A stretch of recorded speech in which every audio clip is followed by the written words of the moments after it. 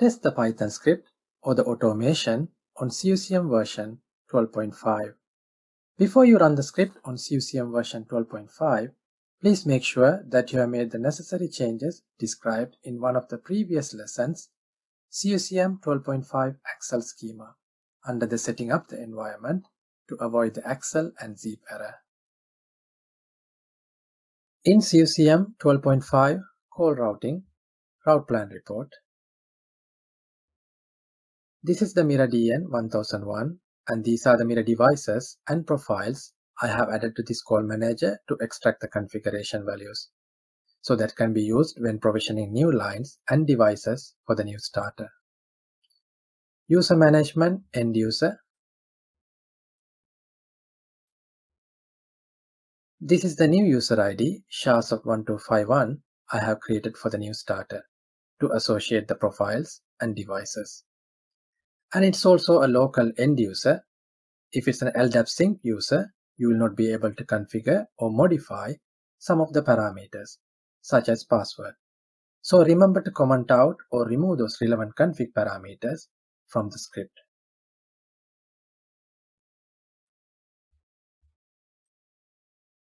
At the moment, no UC service profiles have been associated, no control devices, no extension mobility profiles, no primary extension, and no access control group. Also, I don't have a UCCX Contact Center Express setup for this UCM 12.5 cluster, and this user is not a CCX agent.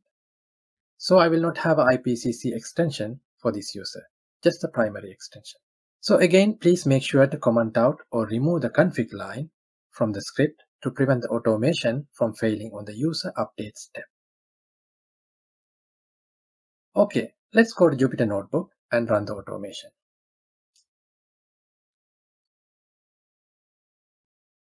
Back in Jupyter Notebook, I have already made the necessary changes to the script to avoid the errors. So let's run the automation and see what happens. Click Run. Enter CUCM version 12.5. MirrorDN 1001. User ID. Full name.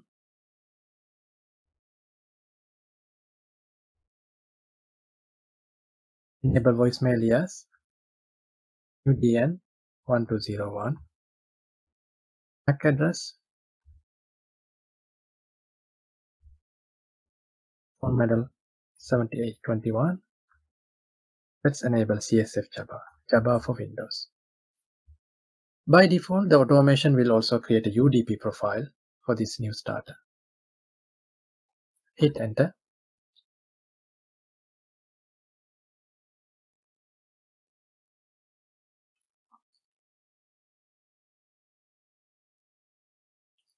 It created the DN first, and the phone, Jabber profile, extension mobility profile, updated the end user, and finally added the primary DN to the end user. Okay, let's go back to the CUCM and verify. Back in CUCM, before running the script, we had only this mirror DN and these mirror devices. Click Find again. Now you see the new DN 1201 and the new devices and profiles that we created using the automation. Let's open the phone first.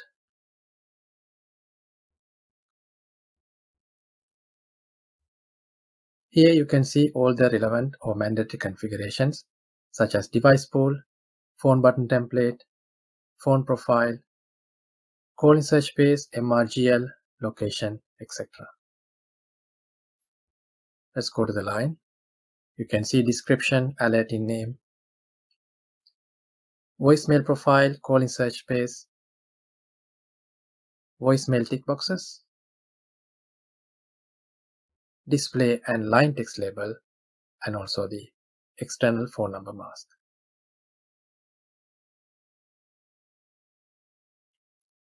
Let's look at the Jabber profile.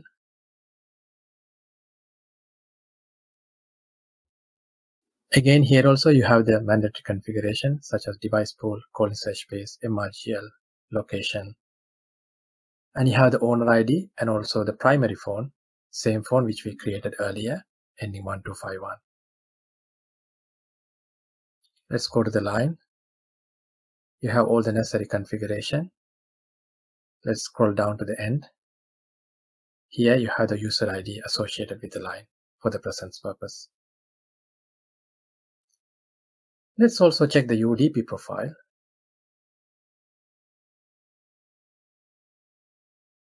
You can see you have a profile of 7965. Let's go to related links and change it to subscribe services and click go. You can see this UDP profile is now subscribed to Extension Mobility IP phone service. Finally, let's look at the end user.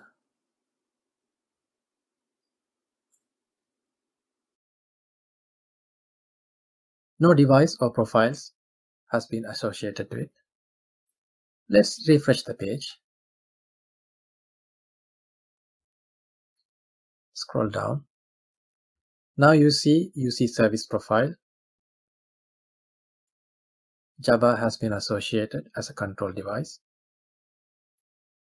Extension mobility profile as a control profile. Primary DN 1201. And also the access control group with all these roles. Okay, now we have successfully provisioned these devices and profiles for the user ID SHA-1251. This will allow the new starter to log into Cisco Jabba or an extension mobility enabled phone with their username, password or PIN number. Next video, we will run the automation on the latest CUCM version 14.0.